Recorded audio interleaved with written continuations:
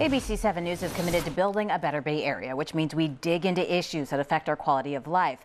This is already an expensive place to live, and prices seem to just keep going up. Let's take a live look at the Golden Gate Bridge, the most expensive bridge in the Bay Area. Today, the district that runs it talked about making it more expensive. Drivers with Fast Track pay $7 now, $1 less than drivers without Fast Track. In 5 years, those drivers could be looking at a toll of nearly $10. Officials say they need the money to pay for ferries and buses, which help keep cars off of Highway 101 during the commute. They also need more money to maintain the bridge. If this passes, increases would start in July and continue each year for 5 years.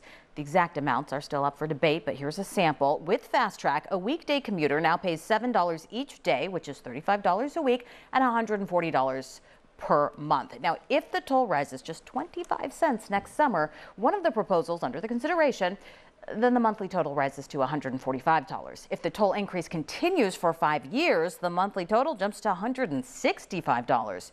You can make your opinion heard at open houses, which start next month.